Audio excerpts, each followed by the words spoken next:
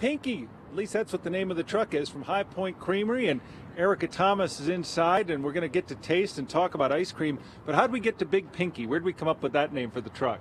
My 2-year-old daughter, we were looking for the ice cream truck, and she's like, "Where Big Pinky at?" And I was like, "That is the name of the truck. It's perfect." So Big Pinky works out of the High Point Creamery. Now, where's that? Because people can go there, of course, and get the ice cream. Absolutely. We're on Holly and Cedar in the Hilltop neighborhood, and you can find us there every day of the week. With delicious flavors, but I get the feeling you weren't in this to make ice cream. You wanted to have flavors that people probably couldn't find much of elsewhere. Yeah, absolutely. So we wanted to really elevate the ice cream experience and bring it to something new and different that people hadn't necessarily experienced before. Well, let's take a look. Tell me about what this flavor is, because you have some crazy flavors, if you ask me. So this is our Auntie M's macaroon and cherry swirl ice cream. Wow. It's my Aunt Michelle's macaroon recipe. It's absolutely delicious.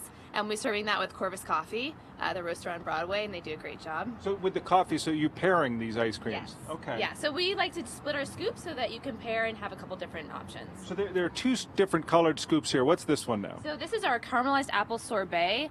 It tastes like the inside of an apple pie, and I paired that with our Madagascar vanilla bean ice cream. Madagascar. Madagascar. Let's go down the line. What's next? This is Joan's pumpkin pie. This is my mother's recipe. And we make an entire pumpkin pie, we make an entire graham cracker crust, and we incorporate that into our ice cream. And I have paired that with our pistachio.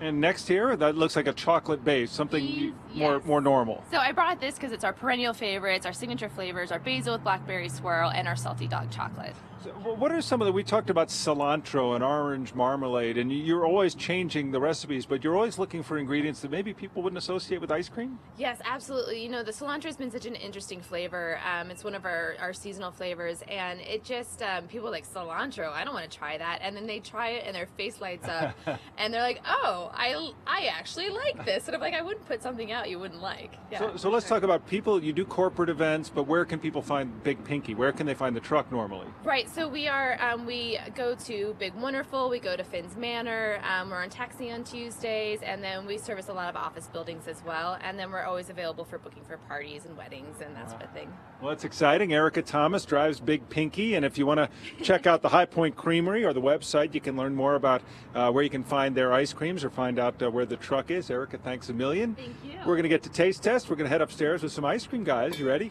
I am. The macaroon sounds good. Oh, I want the pumpkin pie. Pumpkin pie sounds awesome. Hey, thank you, Tom. Entertainment on a Friday. You know I love Broadway, and